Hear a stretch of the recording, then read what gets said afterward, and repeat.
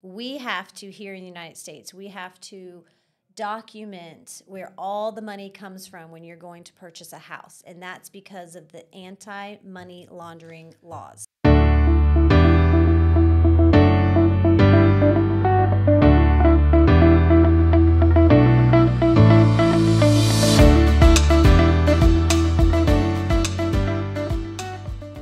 Bienvenidos a un episodio de Atlanta Dulce Hogar, este podcast dedicado a bienes raíces, vender, comprar e invertir. En esta ocasión tengo conmigo a April Murray. We're gonna talk in English. So thank you so much for coming, April. Thank you for coming to the podcast and being here. Yeah, you're welcome. How are you? I'm good. I'm good. Great. Yeah. Awesome. So she's from Northpoint Mortgage, a loan officer. Quite a few years of experience, right? If I'm not mistaken. Mm-hmm. About collectively about 10 years. Oh, wow. But I've been That's with a lot. Northpoint for 6. Okay. Yeah. Wow. That's something. Mm-hmm. They always say that once you hit the 10-year, there you know if everything is going good for the business or it's going bad. So thank you I'm again. Still here, so that's There you go. There you go. Thank you again for coming. She's an expert. All her information is gonna be here, like always. And I always ask this question.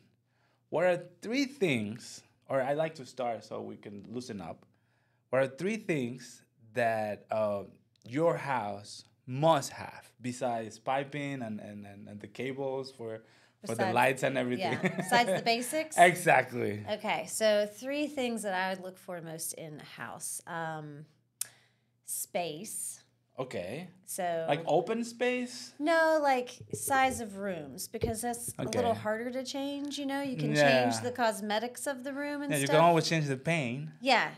But and closet space is big. Gotta have a good closet space. So you know what I'm seeing right now is that not only have access to a walk-in closet, but the walk-in closet of the master, or you can say that now because you're discriminating. The the main room of the house goes from the closet, right? Room, closet, and then to the laundry. Yeah, that's how mine is. Oh, well, really? It's Nice. actually right off the seeing it bathroom. now. So mine's the bedroom, then it goes into the bathroom. There's one walk-in closet, and then there's a bigger walk-in closet in the back. But they're connected. Side, They're connected to doors. They're connected through the bathroom, and then To the bathroom. And then from there's another door that goes right into the laundry room. That goes so off of my bathroom is the laundry room into the hallway. Oh wow! Which I really do upstairs like. Or upstairs. no? Okay. Upstairs. I don't know if you have a ranch, maybe. Yeah, no, I like it because then I don't have to be hauling laundry up and down the stairs, whether it's dirty clothes or clean clothes. Of course. It's nice to have it all right there, and it does pile up a little bit on the landing, but you don't have that. Hey, can you bring the clothes yeah, up? at least it's not can you bring the clothing down, or can you? It's like, oh my God, you have it there, and it's not piled up on my couch, so that's good. Oh, yeah. But yeah, I look for space in general of the size of rooms, and then closet space is really big. Closet, okay. Yeah. And no, the last thing would be backyard. No. That wasn't at the time my biggest thing. The kitchen. When I bought. Kitchen's big. Really? Yeah. Do you cook? I do. Like. I'm not like a chef or anything. Okay, no, me neither. I'm not like a me gourmet neither. cook, but no, me neither. But I cook on a regular basis for me and my kids, so yeah. Awesome. Yeah. Okay, getting into more of your expertise, which is mortgage. Mm-hmm. Is there what is something like if you're buying, right? If what is something that you must have or that you will not avoid during your purchase? Like, what would you recommend somebody? Maybe is that the easiest question? As far as qualifying? No, as far as in your mortgage. Like, for example, some people don't like to have their insurance and what do you call taxes. The taxes on their payment. Well, would you recommend that? Well, absolutely, because I mean, not have it or no, have it? having it. Have it in. Yeah. Okay. Well, first of all, unless you're putting more than 20% down, you don't get a choice. Oh, really? Yeah. Some underwriters at 10% down they may allow you to waive which is called escrows. So tax and insurance are called escrows. Okay. So they may allow you to waive if you're putting 10% down, but usually there's a fee to waive them. But yeah, there's no cost for you to keep them in there. And the way that works, instead of every year your homeowner's insurance bill coming to you on, in the mail, and you have this big chunk of whatever, $1,500 you got to come up with and pay, and taxes every year coming around from the county, and you got to pay that out of your pocket. Having it escrowed in your payment, so every month part of your payment is going into that little escrow account. And it's a savings account that doesn't cost you anything, basically. I know. So I personally would leave it in there. But one of the things with my niche, I'm an immigrant. I'm Latino, or Spanish speaker, like they say, Hispanic. Is something big with that, for example, there's no translation from escrow. So that's why, like, we don't say it's not like you don't say that. No, it's like they don't understand what is that. And then you try to explain that you're paying, and it's different. Like, it doesn't happen in our countries. Like, for example, in Venezuela, where I'm from, people my age never saw a credit or like a loan. Never. Like, they don't know what that is. Like, nobody ever. We know because our grandpas and fathers and parents told us, like, oh, once upon a time you could get a loan. You could get a loan, and we could pay in notes and da da da. You can't do that in Venezuela? No, everything has to be paid in full cash. Yeah, full cash. Like, I was also a realtor, a real estate agent in Venezuela. I graduated as a journalist, but I did that like on the side. And there's not commission. There's not like, for example, people, when I say that to them, the real estate commission is like, oh yeah, all you think about is money. No. I'm not talking about commission from what I sold. I'm talking about there is a commission for people that get together and make the law. Things like that, for example. They don't understand that. Yeah. And so I remember the credit used to be like, for example, a house would cost $500,000, but the top loan you would be able to get from a bank would be like 50,000. And it's like, I'm not even 10%. That's what I'm saying. So everybody forgot about that. No, they bought, but it's different. So coming to the United States, you would say never put that in a way. Always pay your escrow. I think it's easier to have it escrowed. Again, it depends on the amount down you're putting down, if you even get the option to waive those escrows or to remove the escrow. Not everybody gets that option. Not everybody gets that. If you're only putting 3%, 5%, even 10%, like I said, it's not automatic that you can waive those. It's on case It's like, by, no, case put by it in case there basis. because we want to make sure those are going to be paid. Right, because if you remove them, the lender sees it as a higher risk. Because if you default or don't pay your mortgage and foreclose on your home, and the lender takes the home back over and they find out that you haven't paid your taxes for 3 years, that tax bill is now the lender's problem. So they prefer that you leave it in there. And I think a good way, because you said that escrow doesn't translate, start describing it as a savings account. That's no cost to them. Well, actually, when I looked up in the dictionary, it says fideicomiso, which is like one of the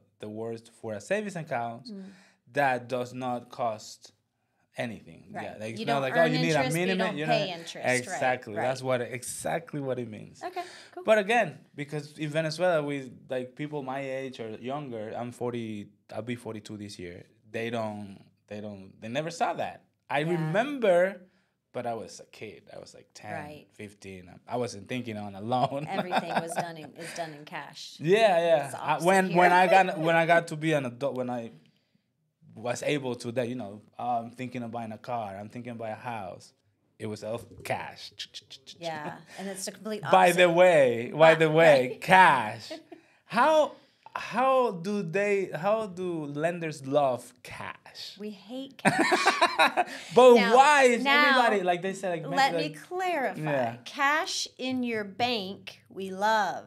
Oh. Cash at home under your mattress or in a safe. I've been saving. We don't love, because the reason for that is we have to, here in the United States, we have to document where all the money comes from when you're going to purchase a house. And that's because of the anti-money laundering laws. Yes. So we have to make sure that that money from anybody buying, whether you're been here your whole life or you've just gotten here, it doesn't matter. They have to know that that money is clean, that it's not from illegal activity. That's right. And usually illegal activity comes in forms of payments in cash.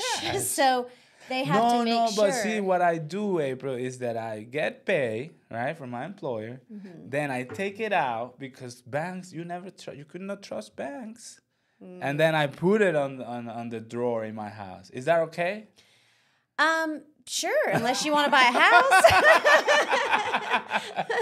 So, I mean, the other thing that you can do, if you're in a situation where you have thousands of dollars at home in cash and you know that you want to buy a house in the near future, mm-hmm. go take that money and deposit it into your bank account. And then it needs to be in there for at least 60 days because 60 days. We're going to get because we're going to get 2 months of bank statements from you when you start the home buying process. And it's gonna show there. We don't want to see that big old deposit, so we got to make sure we get bank statements after that deposit, so that deposit's not showing. Because any big, large cash deposits, we have to source where that came from. And if you don't have any documentation.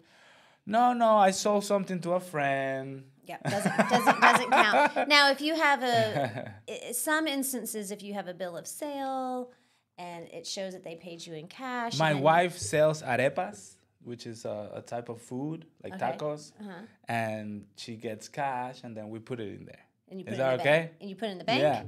Yeah. 10,000 arepas, $1 each. You would have to show the thing, right? Yeah, we would have to still have documentation of that business, of your transactions. You'd have to get in all this paperwork. So it's really best to just deposit your money from your paychecks into your bank account and leave it in your bank account.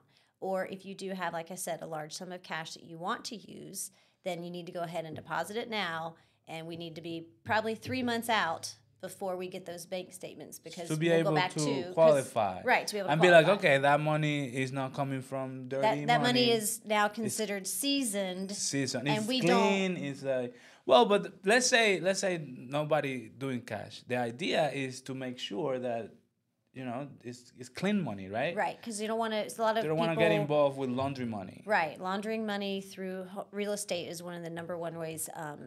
Of criminals, cleaning. Yeah, of cleaning dirty money from criminal activity is real estate. Yeah. Oh wow. Yeah. So that's why you have to. We as mortgage lenders. Yeah. You know that I have a story where the person showed up to the closing table with a bag of money. But it says cash to close. Right? Oh, man. Well, the attorneys won't even take that. I know. They won't even take a personal check for more than $2,500. So, yeah, you got to get certified funds from the bank. And also that, like, is that something that affects the whole transaction? Like, if somebody says, no, look, I work, but I make $10 an hour, but I have this $100,000 in cash. You can't use it. We cannot use that as qualifying assets. Wow. Yeah. So I mean, somebody that has money, let's not say 100,000, but somebody that has cash, let's say 20,000. They've been saving for years. This is clean money. This is their money.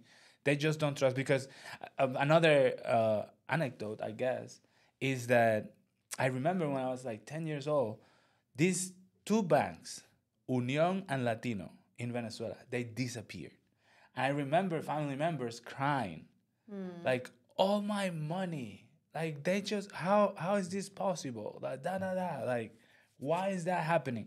And I've been asking people, like, because I'm like, even though I'm from Venezuela and I saw that when I was like 10, 12 years old, I'm like, why people don't like to put cash?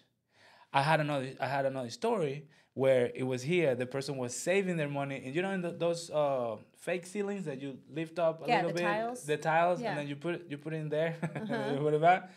When he went, okay, I got the money, I'm gonna buy this and that or whatever he was saving for, He opens that, go like this, and it was It's gone. no, it was like shredded paper because the rats had ate it and eat it and whatever. $6,000. Oh, and you Yeah. can't do anything about it. Exactly. So I know that's why that the reason that banks disappear, like remember this Valley Bank, whatever, last year I think it was California. in California. Yeah. Things like that I've seen happening in Venezuela, and I know some people have told me in other countries in Latin America and Central America, but it's like, how do we tell them you're okay? Yeah, well, I'm not a banker. Yeah, by of any course, means, of course, but of course. From what I understand with the bank, like the one in California, it's FDIC insured. Insured. So it's backed by the government. So I know that some of the bigger investors in the bank did lose some money, but the everyday people, their money was it's secured up to a certain amount. Of, I think it's like up to 250. I believe it's 250. I've heard I've heard this person on social media. I think it's Ramsey. Say if you have $250,000, which is $250,000, have one bank account. If you have $500,000, $500,000, two bank accounts. Two bank accounts At different banks. Okay. At different Yeah, banks. because it's not like the same thing. Okay, Yeah. at different banks, two banks account. Yeah, so that way because we it is can insured up to that much. So any like me or you, if we had $20,000 in that bank when it went under, there you go. you would have gotten your money. Your money back. Yeah.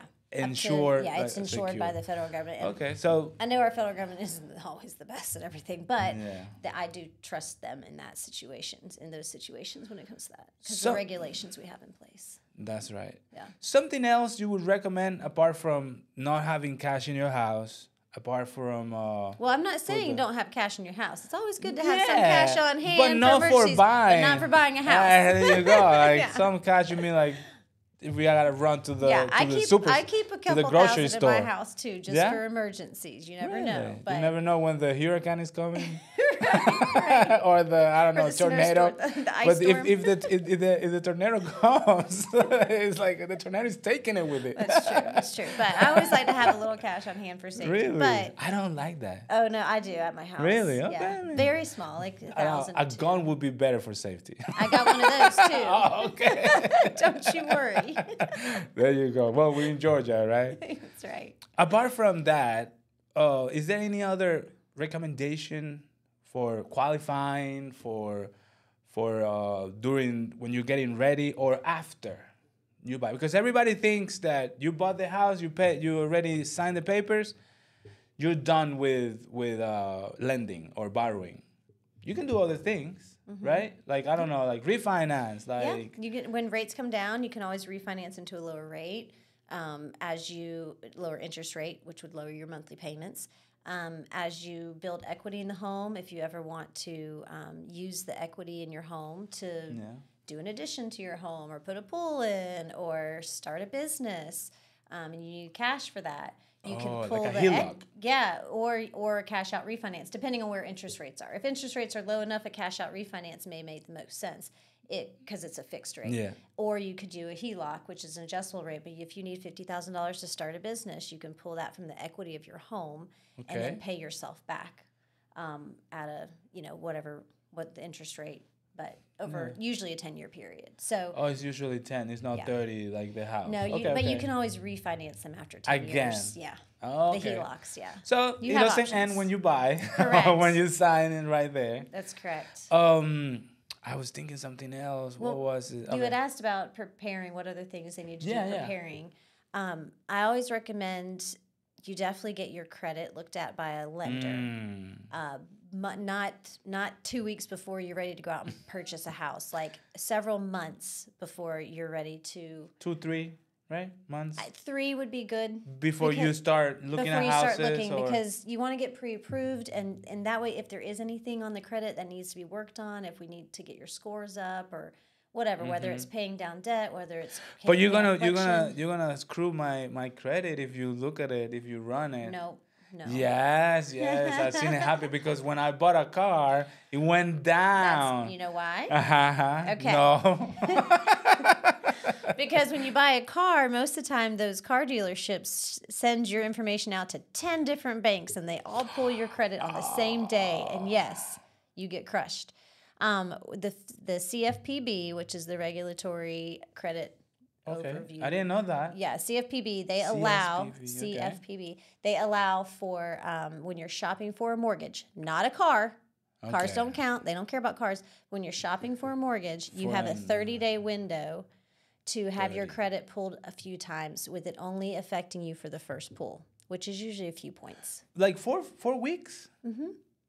Yeah. Huh. So, like, if I was shopping for a mortgage, Yeah. I can go have lender A, B, and C pull my credit. So, if you shop weeks. for a mortgage, that means that you have a better credit than another company? Interest rate? Possibly, yes. So every lender has different interest rates. They're all the base rate is usually the same, but we all have different margins. So lenders will have different interest rates. So it is okay to shop for a mortgage. But it's not going to hurt you to have your credit pulled a few times within a 30-day period. Now, I don't suggest going out and having it any more than 2 or 3. Just because there's really no need for it. It's not going to be that much of a difference between one and another. Yeah, right? And those inquiries do stay on your credit for 6 months, but you don't see a hit to your score except for the very first pull. And it's usually just within 1 month. Within that 1 month. Yeah, so if you get like 5 points maybe? Yeah, the higher your credit score starts at, the less it impacts it. Oh. I've noticed that. That's not technically a rule, but that's something I've noticed over your experience. My experience. That's the beautiful thing about experience. Right? Yeah. But that's not the same thing when you do go shop for a car. Every hit hurts. Every hit counts for any kind of other credit pulls. Because that's one of the things I struggle more with. Like people telling me, "No, I'm not ready yet. I'll let you know." And I'm like, "How you gonna know?" They're gonna know.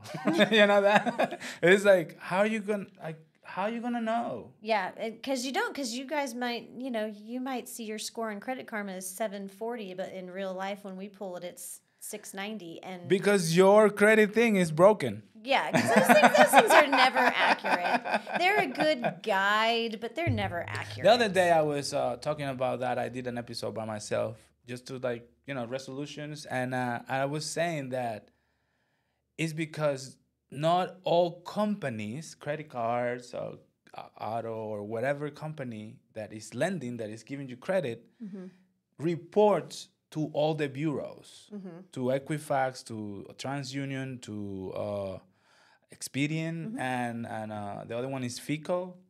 So like FICO has access to your checkings account, but they don't have access to your other ones. Or sometimes American Express don't report to Equifax or to TransUnion or to Expedient. They decide what they do because they're autonomous company. Yeah, I mean, even like let's say you go down to Mattress Firm and they pull your credit and you open an account there to buy a new bed.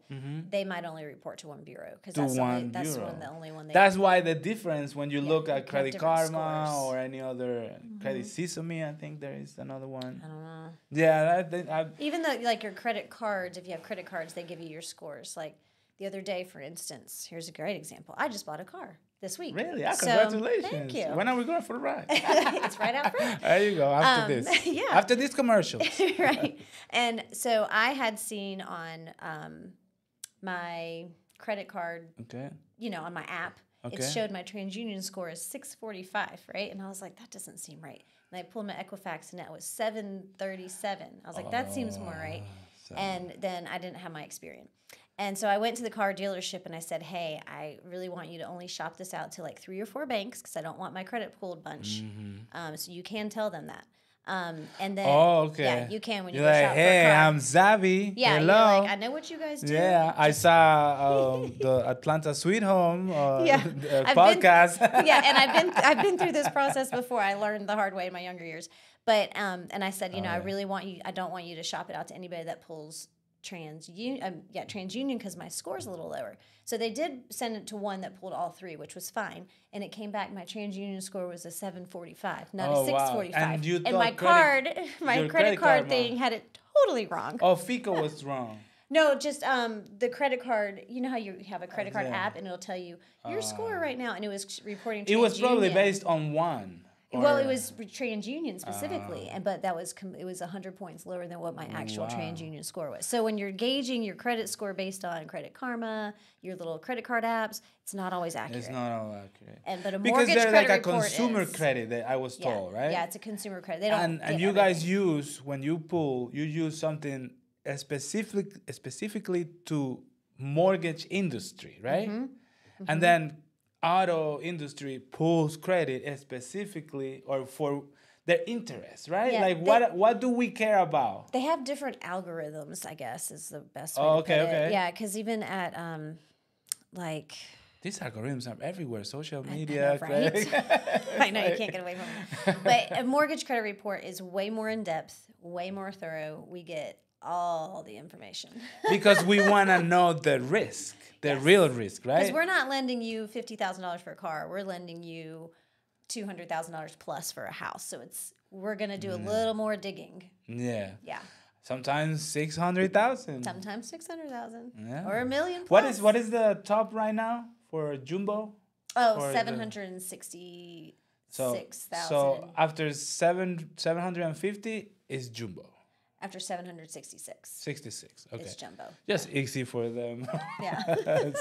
750, you make 750. jumbo. It gets a lot harder. Right? Harder like what? Like, oh gosh, way more documentation. more documentation because it's riskier. It's more money that I'm You've got to have a putting lot in the of line. reserves, like reserves, which are 1 month reserve is the full monthly payment of the new home in your bank account, sitting there even after you do your down payment and closing costs. You got to have months. Oh, you usually gotta have 6 to 12 months of reserves. Oh. Yeah, and it can't be all retirement funds. Sometimes some of it can be. Some of Can it I have it cash? no. I have it under my No bed. cash. I have it under my bed next to my My shotgun. the shotgun. Right. No cash. No? Wow. So no cash. Yeah. They don't like When we say feria. cash in our application or when we talk cash reserves, we're talking about cash in the bank. In the bank. In the bank. That is something that we know it doesn't come from illegal activity. That's right. I always tell my clients like, no, I have cash in there. No, the thing is that they see it as if you went to the corner, sold something, and then came back. Here, I got the money. Right. They don't see it as something like, oh, this person saves. No, you save in the bank account. That's right. Because again, if you have $250,000 to yourself first, where are you? Right? Why aren't you my client? And second, have more than one account. I mean, that's easy, right? Right. You're gonna get secure. But FDIC. FDIC is the company that or the Regulatory. Organization. Yeah, the okay. federal organization. Yeah, federal. Okay. All right. I don't know if there is I don't like saying this, but it's something else that you would like to let people know, like, hey, do this, prepare this way. Like you say, for minimum 3 months before, you let me help you, right? Yeah, and if you do the 3 months Help as well, me help you. if you go get pre-approved 3 months before, and let's say you do have that $10,000 under your mattress at home, guess what? I can tell you to go put it in the bank now, and by the time we're ready to go, we're gonna have 2 months of bank statements that doesn't show that deposit. Show the item. Right. Boom, deposit, red flag. In fact, if you deposit more than $10,000 in cash, the FBI gets a little poke. Yeah, they get it. It gets flagged. They have to. Yeah, take like the bank will say, Mr. FBI. So I'm just letting you know this person put $10,000 in cash. Just letting you know, right? Yeah. So Sort I mean, like, maybe do it in like $9,000 increments. $9,000. I've done that before too. Really, Well, even when I was like, 9? yeah. Well, Okay. I mean, I'd had to pull account money from You're one account rich. to the other.